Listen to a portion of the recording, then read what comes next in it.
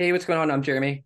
Hey, Anderson here. So, welcome to this week's edition of Tidbits. Anderson, I hear that we have Power BI in BrokerWare TMS. Would you mind just giving us a little bit of an overview of it? Absolutely. We currently have a new Power BI report functionalities in BrokerWare. Hmm. As you can see from here, this is my Power BI. But before I get into that, let me just show you where it can be found.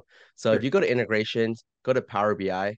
Hmm. Here you'll see that you can configure reports and select em, embed the Power BI link.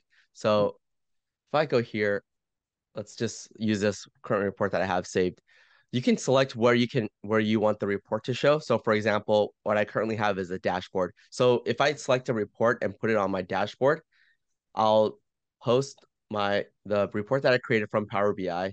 So I'll configure it in Power BI, post the embed link here, and Hmm. then from here I can select which staff members can view this report. Well, that's So cool. you can select multiple staff members. So, you can Now, if I organize basically by staff, which is nice. Exactly. Yeah. So like if you don't want all staff members to have access to this report or to see this report, this is perfect because you can select several staff members or specific staff members to see it.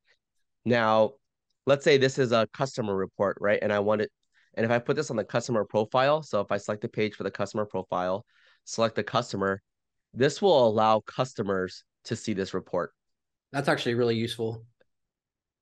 Yeah, so if you build out customer specific reports, you can have it shown in the customer profile and the customer can view it.